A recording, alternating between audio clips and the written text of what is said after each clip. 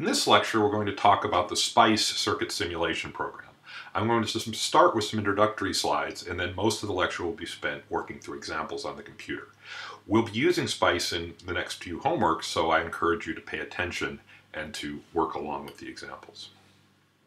Up until now, we've done analytical calculations on ideal components. That is, we have perfect resistors, capacitors, inductors, voltage, and current sources. And in addition to that, we've made approximations. We've analyzed RLC circuits at resonance or far from resonance, either very overdamped or very underdamped. The real world is much more complicated. Real components have non-ideal properties. Inductors have resistances, capacitors, inductors have other losses related to dielectrics and permeable material, and a lot of important elements are nonlinear. In particular, diodes, transistors, and other semiconductors have extremely nonlinear responses and can't be analyzed analytically. Devices can also have very complex frequency and temperature dependence. These things affect not only the discrete components, which we could in principle build and test, but the inner workings of integrated circuits, in particular processors, memory chips, etc., which have to be understood before they can be fabricated. Therefore, numerical simulation is a critical part of the electronic design process. SPICE stands for Simulation Program with Integrated Circuit Emphasis. That doesn't really tell you a lot, but the original was written in Fortran at UC Berkeley by Lawrence Nagel under the direction of his advisor Donald Peterson. The first official release was in 1973. It was based on models for individual components and a netlist syntax defining how they were connected together. The input was via text commands, which originally were entered on computer punch cards. The capabilities have grown dramatically over the years, and there are now many versions. It remains the most common simulation engine for circuits, but today it's usually embedded into other programs that shield the user from the details of the input. For example, you will usually have a graphical user interface where you draw a schematic, picking parts from a library of parts. That is then translated to a netlist that SPICE interprets, simulates, and then the output is passed back to the graphical user interface.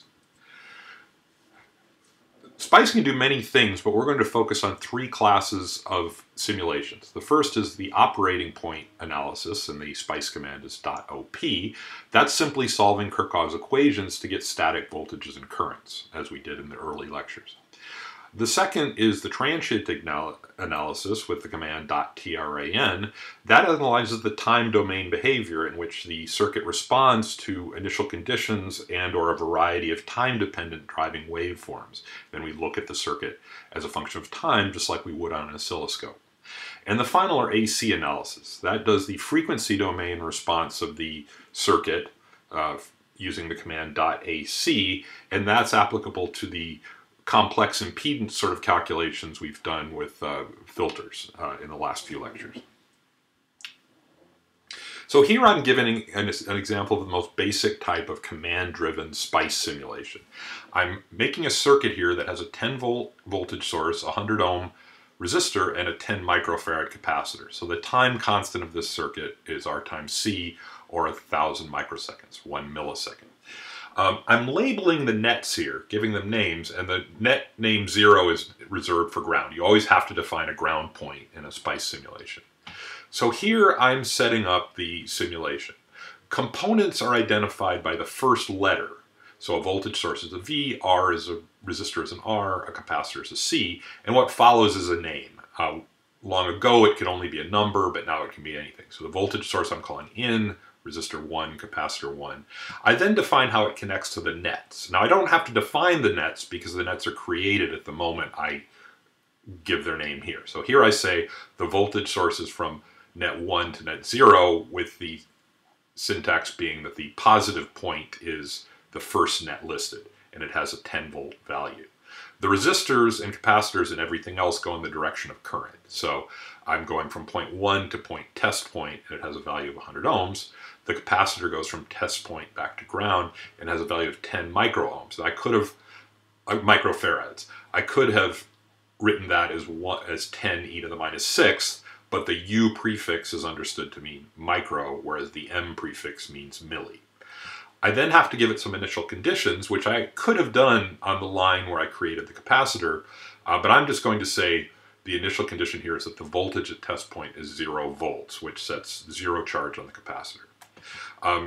So I want to time analyze the time-dependent behavior of this, and since there's a 1 millisecond time constant, 5 milliseconds seems like a reasonable time to model it for. So I do a transient analysis in 5 microsecond increments out to 5,000 microseconds, or I could have written 5M there as well. Now this part of the input would be understood by any version of SPICE. The next part is a control block, and that's really only understood by the text interface versions of SPICE, and I'm using NG SPICE. The graphical user interface versions, you would give these commands through the graphical user interface. So in this case, I tell it to run the simulation. That does all the calculations and puts the results into vectors. Then I tell it to plot the voltage at the test point. Then I want to plot the current, and these really simple versions of SPICE don't store the current, so I actually can specify mathematical equations on the plot command, and this calculates the current. I take the voltage at point 1 minus the voltage at test point and divide by 100. And then I run this in the program and I get the output. And what I see here is one plot that has the voltage, which of course ramps from the initial condition of 0 up to 10 volts, and we see that the 1 millisecond time constant looks about right. Here I'm plotting the current. It didn't know what I was plotting, so it just says milli-units. So this is 100 milli-units, or 0.1 amps. I have 10 volts over 100 ohms, so it starts at 0.1 amps and decays to 0, again with a 1 millisecond time constant. SPICE uses component models, and the ideal components are built in. You don't have to tell it what a resistor or a voltage source is. But it can incorporate very sophisticated models for other things, including the parasitic properties of those ideal components. It can include nonlinear behavior, frequency dependence, temperature dependence, time dependence. Essentially anything that can be functionally represented can be incorporated into the model for the component.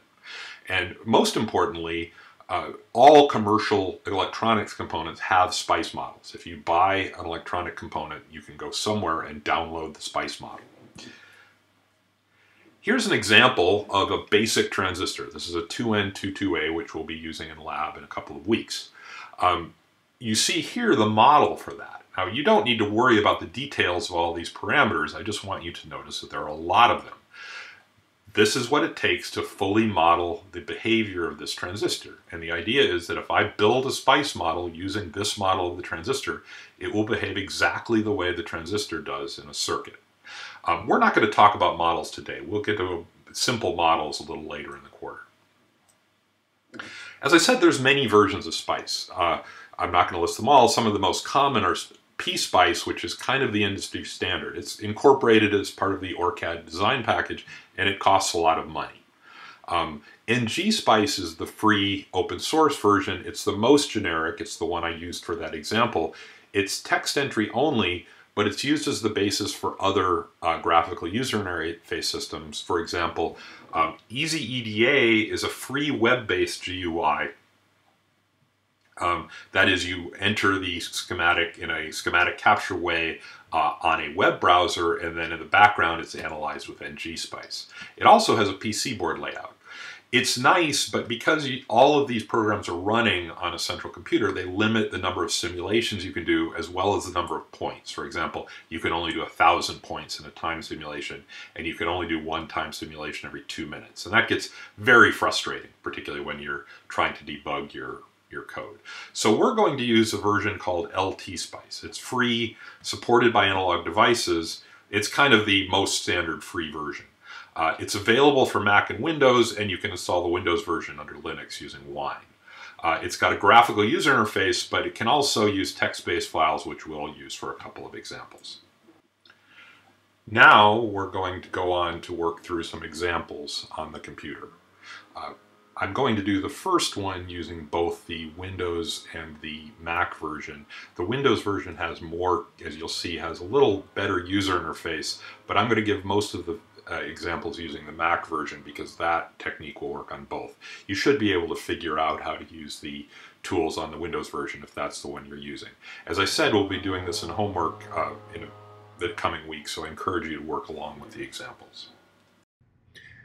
Now we're going to do the circuit simulation that we discussed in the introduction using LTSpice. So here's the circuit we want to simulate. I've brought up the PC version of the LTSpice from a virtual Windows machine on the right, that one just pops right up. I'm going to launch the Macintosh version here, and that one you have to say you're starting a new blank schematic. Now, one thing you'll notice is that even though it's the same program, the interface is very different. The Windows machine has a lot of buttons in the menu that'll let you draw simple objects straight from the menu bar, whereas the Macintosh version is pretty terse. Most of the examples I'll use the Macintosh version.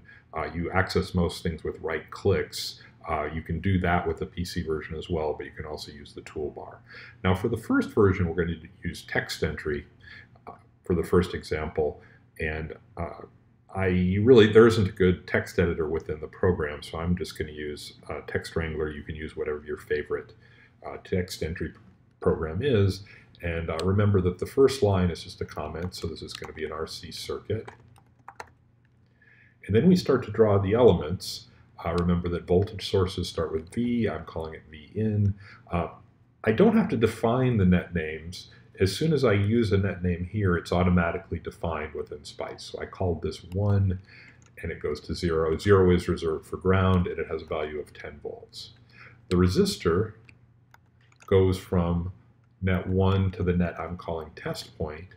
And again, it's defined at the moment I type it here, and that has a value of 100 ohms. C1 goes from test point back to ground and has a value of 10 microfarads, where U is this unit for micro. And if you remember, I have to define the initial conditions, which is that the voltage at the test point is equal to 0 volts at the beginning. And then I tell it the type of analysis I want to do, which is a transient analysis in 5 microsecond increments out to 5 milliseconds. Now, I'm not going to give it the run commands here in the text file because LT-SPICE doesn't understand them from the graphical user interface. So now I want to save the file, and we normally save netlists as either .cir or .net, and I'm going to save it and overwrite a previous version. And then I can close the text file. So at this point, I can read in the file, and I run it by clicking this little running man. When I do that, a plot appears, but it has no traces because I haven't asked it to plot any traces. So I go to this Add Traces menu, and I can add the voltage at the test point.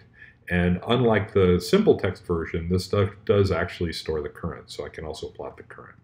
And then when I say, oh, we see both of them. So there's the voltage rises asymptotically from 0 to 10 volts, and the current falls asymptotically from 100 milliamps back to 0. Now, if I open the file from the PC version, you've got to be a little careful because that has a file type. And the first time you run it, it will probably be looking for schematics, so it won't even see the text file you just saved. So you have to specifically tell it to look for net files or .cir files, and we read that in.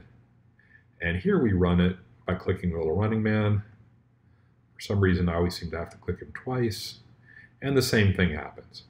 Here I can add traces from the visible traces option under plot settings, and to select multiple traces, I can do a control. So I can do test print, test point, and control I, and I plot them, and I get the same plot as you would expect. So both versions run the same. This will probably be the last example we do with simple text entry. The next example will involve schematic capture. Now we're going to enter the same circuit using schematic capture. I'm going to use the Macintosh version of the program. As I showed you before, the PC version has some shortcut menu items that are pretty intuitive, but the way I show you how to do it on the Mac will work on both. So first we bring up the program.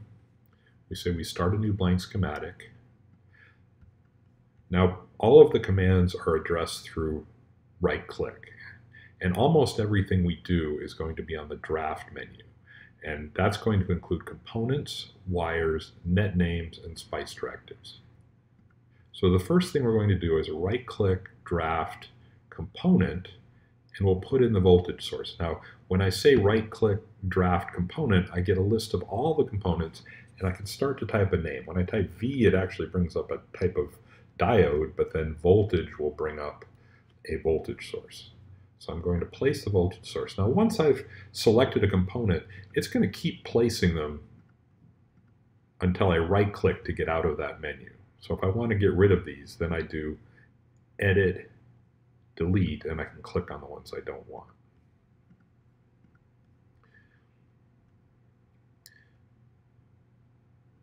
Now I'm going to add the resistor. So I do Component, I type R and I see a resistor, so I hit OK. Now I can rotate it before I place it by hitting Control R. But if I forget to do that and place it, then the only way I can change the orientation is to do an Edit, Drag. I click on it once to select it, then I'm moving it around, and while I'm moving it, I can hit Control R.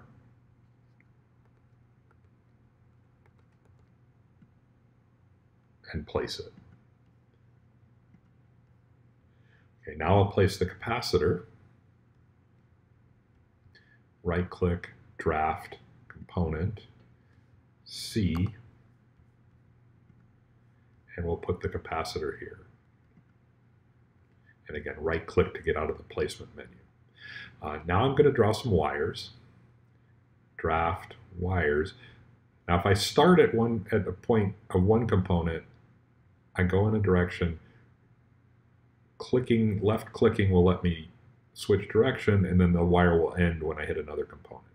So I do left click, drag, not a drag, just a move, left click, move, left click on the component, and then I'll do left click, move, left click, move, left click. Now in a SPICE simulation, I always have to define the ground point. So the way I do that is with a right-click, draft, net name. It's a little confusing. And I pick ground, and I place that. And then I draw a wire to it.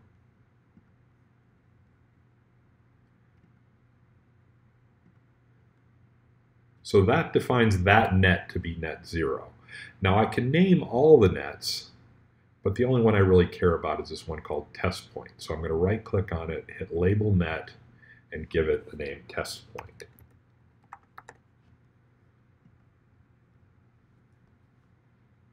Okay, so now I have to give my components values. So I go right click on them, and you'll see that comes down, and I'll say that has a DC value of 10 volts. Now notice I could also give it other attributes like resistances to make it more realistic, but I'm not going to do that. Same with resistor. I right click on it, give it the value of 100 ohms. And the capacitor, I right click on it and give it a value of 10 microfarads. Now notice you right click on it at the point the little hand appears.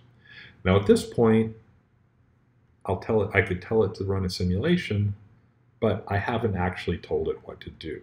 So the way I add SPICE directives to this is right-click, draft, SPICE directive, and then I can enter those little specific directives. And my two directives were the initial condition directive,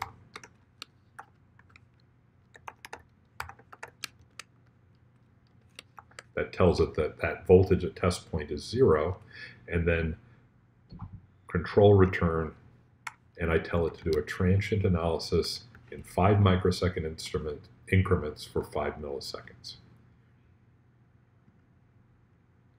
And I can just place that somewhere on the screen. Before I do the simulation, I'll save it in case something goes wrong. And so I'm saving that as a schematic, and that will be example. Now I run the simulation, and the same thing happens as before. I select the traces that I want to display, and I'm displaying the voltage and the current. I plot them, and we see that we get them just like before. That's it for this example, but we'll show a few more complex examples in the next portion.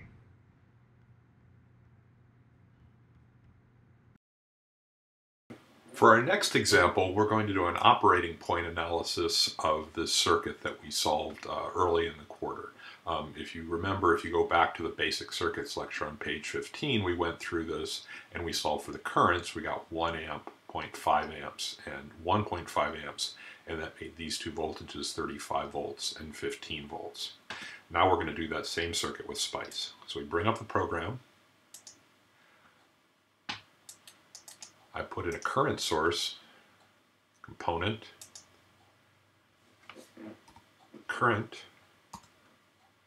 Notice I typed the name, not the symbol. I typed CU for current, not I. That would get me, so that would get me an inductor. So I select that. Now you notice it's actually pointed in the wrong direction, so I'm going to hit Control R to rotate it upwards. Right click to get out of that. I'm going to make that screen a little bigger. Okay, now I want to put in my voltage source.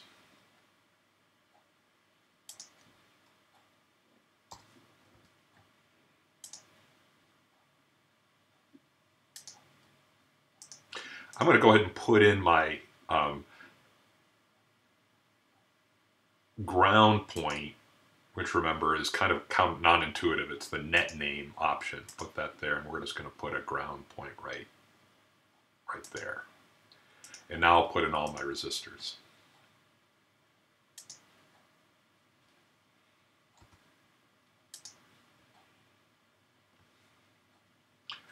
And I'm going to put them in order that I've labeled the currents on that plot. I could always change the names later if I want to. And I have to rotate the one in the middle.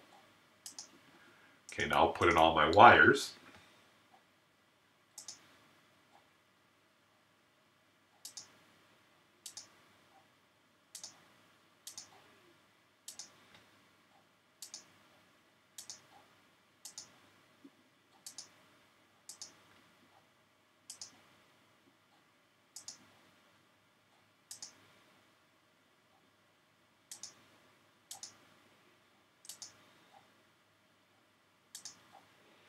Now I'm going to go through and give my components values. Now you have to be careful to put it on the component where you get that little finger. That'll let you edit the value. If you put it over here, it'll let you edit the name. I could change the name of it, so make sure you're editing the right thing. So here I'm going to give it a 1 amp as the current. Give this a value of 20 ohms. Give this a value of 10 ohms. Give this a value of 10 ohms as well, and set this to be 20 volts. Now I'm going to go ahead and label the nets as well. I don't really have to do that, but just so I know what they are. And remember that this ground net is always 0. So I'm going to label this net 1,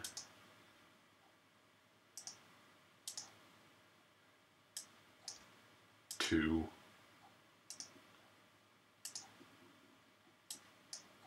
3.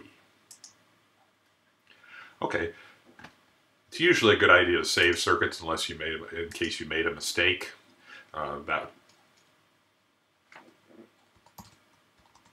If the program crashes, you don't want to lose them. So now I'm going to give it my Spice commands, which again I do by doing draft Spice directive, and in this case the directive is simply .op for operating point. And I'm going to save it. I'm going to click run. Now a plot pops up with nothing in it. If you were running the PC version at this point, an output would pop up with the solution to the circuit. On the Mac it's a little tricky to find it. You have to hit right click, view Spice error log, and then you get the solution. Now you notice it finds the voltages correctly, and it finds the right value for the current. Here's the current flowing through R1, here's the current flowing through R2, but the sign is different. And that's because it creates its netlist, and here if we do view Spice netlist, it defined R3, for example, as going from point 0 to point 2 rather than point 2 to point 0. So it's defining a positive current to be this way, and the current really goes this way. There's really no way to override this. I can't edit, I can put in a SPICE file, but I can't edit it once it's been created by a schematic. So the other way I can do it is actually the other way you can plot things. Let's make this a little bigger. The other way you can plot things is you can mouse over the various parts of the circuit. For example, if I mouse over the wire, I see what's supposed to look like a little voltage probe there, and if I click on it, I see a plot of that voltage, which in this case is pretty unexciting because it's not changing. But if I mouse over a resistor, it tells me the direction it thinks is positive current, in this case pointed from right to left, but with that convention, it's a negative current. And if I click on it twice, I get rid of the other trace. So it's -1 amp, but with from right to left being positive current.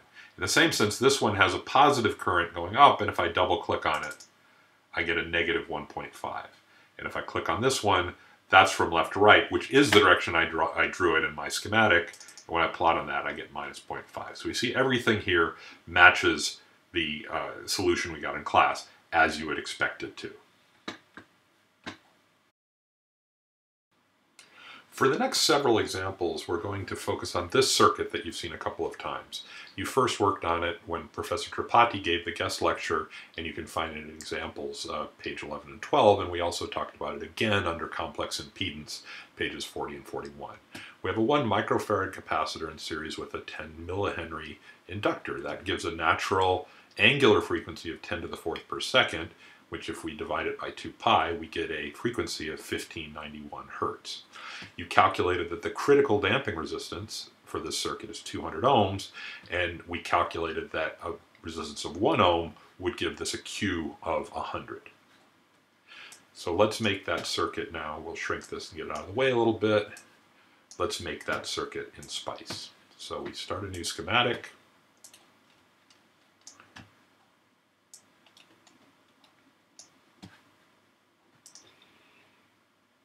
Go through the components. Let's start with the capacitor.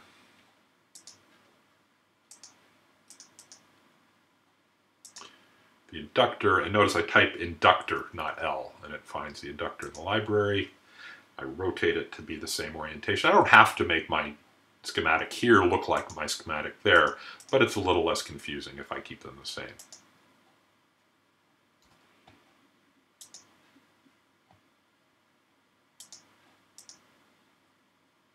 Now I'll put in my ground point by using the net name.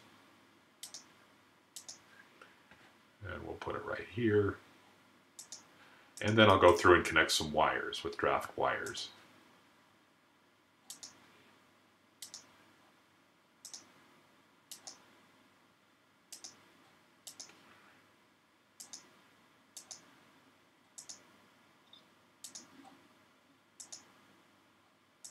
Now I'm going to go through and give things values. So again, click on the capacitor. I'm going to give it a value of 1 microfarad, but notice I could give it a lot of other properties. I could give it realistic properties of having a resistance or an inductance. I could also look one up from a manufacturer database and get the real values, but for now we'll just stick to a perfect capacitor. It's the same with an inductor. I'm going to give it a value of 10 millihenries, but I could give it lots of other properties, or I could pick one from a library. Resistors are pretty much just resistors. I'm going to start out with the critical damping value that we calculated of 200 ohms. I could give it a percentage uncertainty if I wanted to do a realistic model, but I'm going to keep it at exactly 200 ohms. Now I'm going to give my nets names. I'll label this one 1. And again, I don't have to do that, but it makes it a little less confusing. And looking forward to the next part of the simulation, I'm going to give this one a name of V out. Now I'm going to set up my SPICE directives. I'm going to start with initial conditions on the capacitor. So we're going to start with the dot initial condition that V of 1 equals 1 volt. And control return. Then we're going to tell it the analysis we want to do. And we want to do a time-based or transient analysis, .tran, in 1 microsecond increments out to 10 milliseconds. Now at this point, again, it's a good idea to save it, mostly because we don't want to crash and lose it, but we're also going to use this circuit again, and this is the last time we'll draw a circuit from scratch.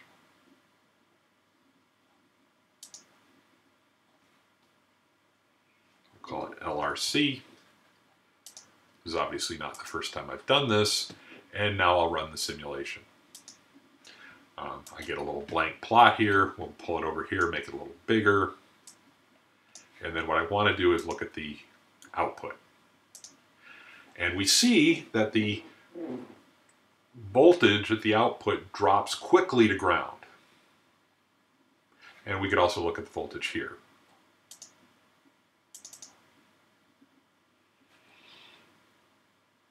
Now,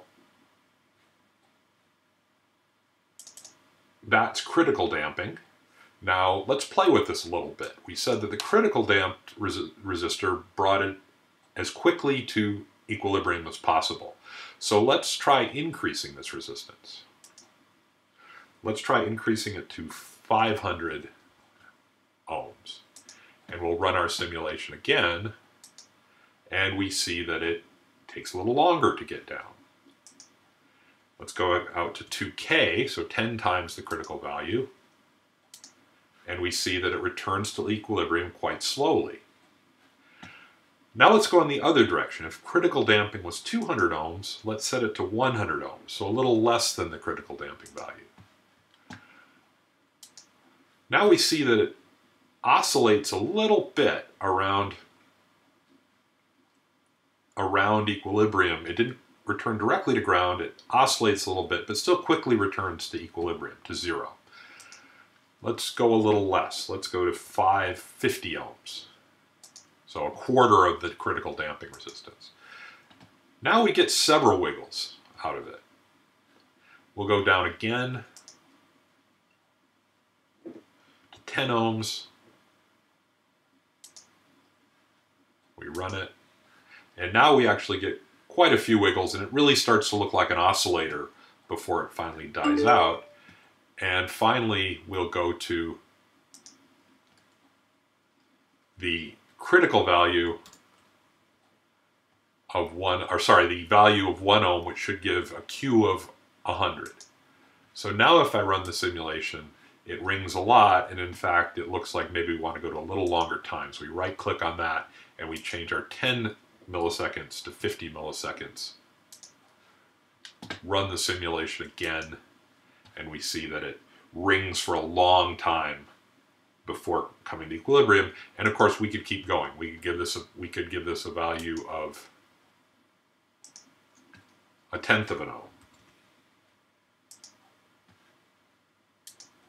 and it just keeps ringing for a very long time.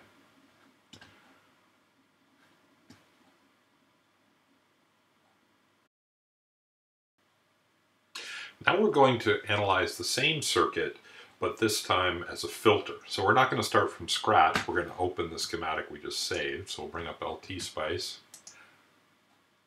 open LRC,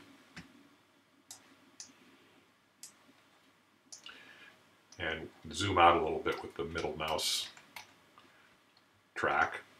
And we're going to start just by moving this around to make it a filter. So I'm going to get rid of some traces. So we'll go to Edit, Edit, Delete, get rid of that trace, get rid of that trace, get rid of that net. Then we're going to move a couple things around. Move this over a little bit.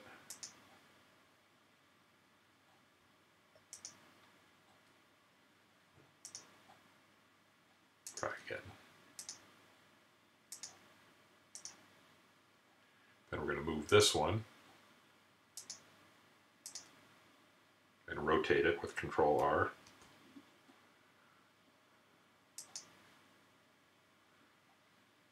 Then we're going to add a voltage source. Notice if you just drag with the mouse, it moves the whole drawing. So we're going to add a voltage source.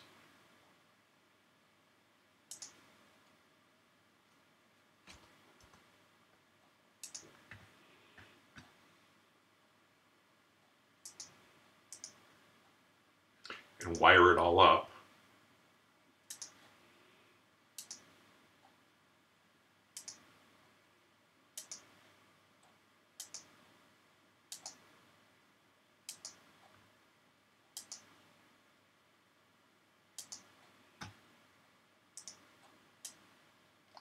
Now, voltage sources can be a lot more sophisticated than a DC voltage source. So we're going to go to Advanced Settings, and instead of a DC value, we're going to make it a pulse. So we're going to have it start at 0, go to 1 volt. Now for a pulse, you have to give it a delay, a rise time, a fall time, and a time on. So we're going to have no delay. That is going to start right at t equals 0. You can't give it an infinite rise time or an infinite rise slope. So you have to give it a time. If you put 0 here, it actually picks a pretty large number.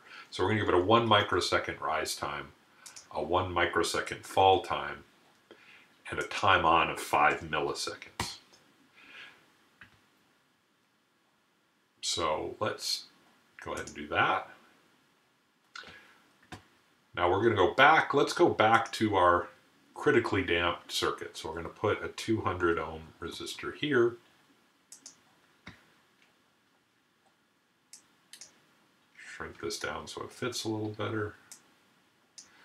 Now we can take away our initial conditions because we could either put the initial condition at V1 as 0, but since there's no charge, that's the default. So we'll get rid of that one. We'll go ahead and go back to our transient analysis from out to 10 milliseconds. And now we should save it because if I run it, it's going to automatically save it to this file, and we'd rather not overwrite that. So I'm going to save it as LRC filter.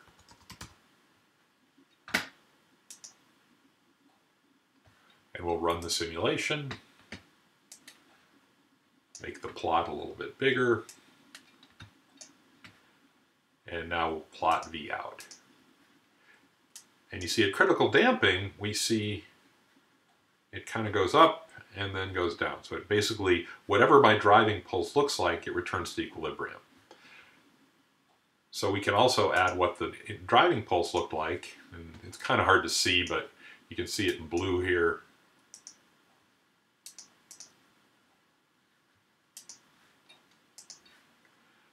And on this scale, it looks like it's infinitely fast. It's 1 microsecond on a 10 millisecond scale. So we see a 1 volt square pulse driving it. Now let's go to a very overdamped situation. Let's go to 2 kiloohms here.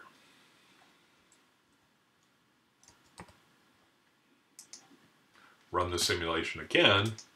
See, we had a square impulse, but now it's starting to look, we don't really even see the effect of the inductor anymore. It just looks like basically a high-pass filter.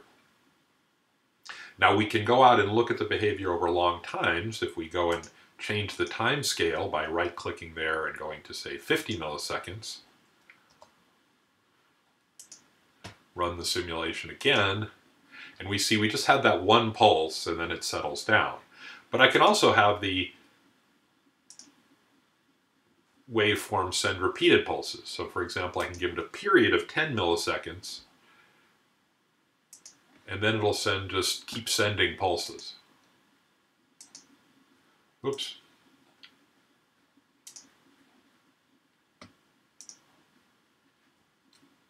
That's 10 seconds, make it 10 milliseconds.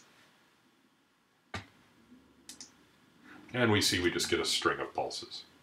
Or I could have it send a few pulses and stop.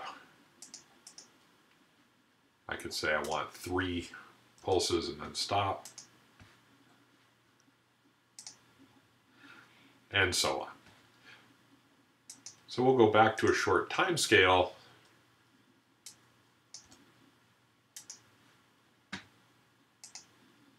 And now we'll start reducing our resistance again. We'll have, let's go back to a little underdamped. So now we see it rings a little bit every time the waveform changes, and then I'm going to keep going down in resistance. Go down to 10 ohms. Let's go through 50.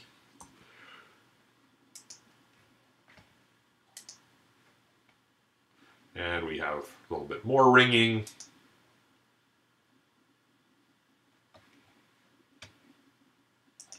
And now we'll go down to 10.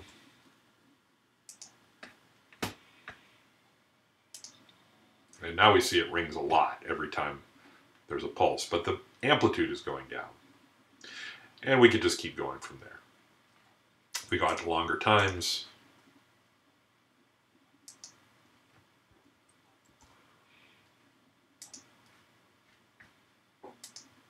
we see that every time the pulse wave changes, it rings, but now we really can't even see the difference between the waveform going up and the waveform going down.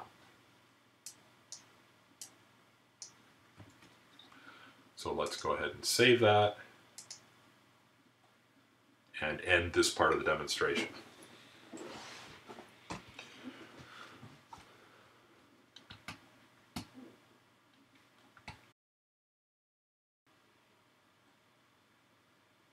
For our final simulation, we're going to start with the same circuit and measure the response to frequency rather than the time domain response. So we'll go ahead and open the schematic we just created.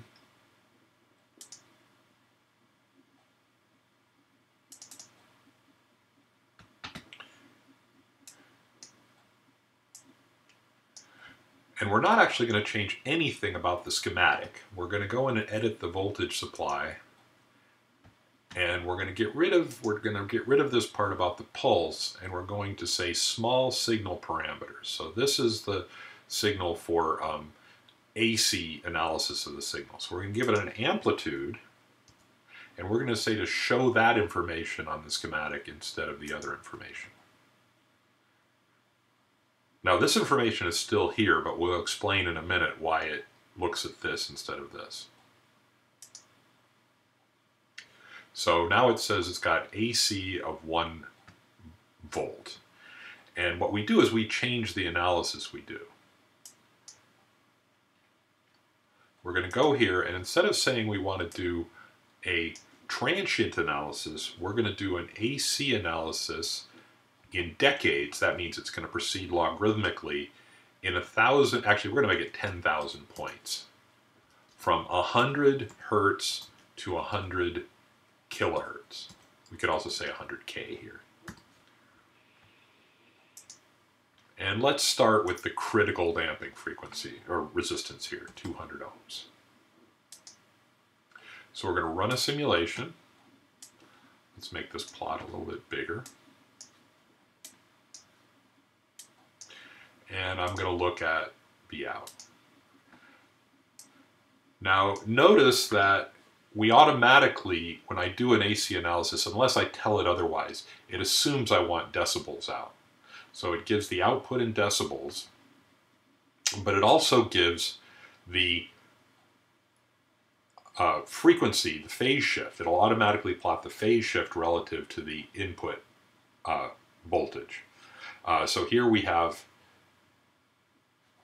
the amplitude and the phase shift going from about plus 90 to minus 90 and going through 0 at the resonant frequency. Now, the critical damping frequency has a resistance, gives it a very low Q.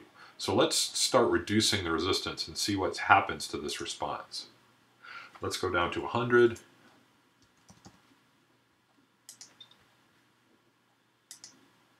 We see it gets a little sharper, but also the transition between 90 degrees and minus 90 degrees gets a little bit sharper. So let's step down a little more, 50. Run it again. Now we're starting to get a narrower resonance. This transition gets a little narrower. Go to 10 ohms.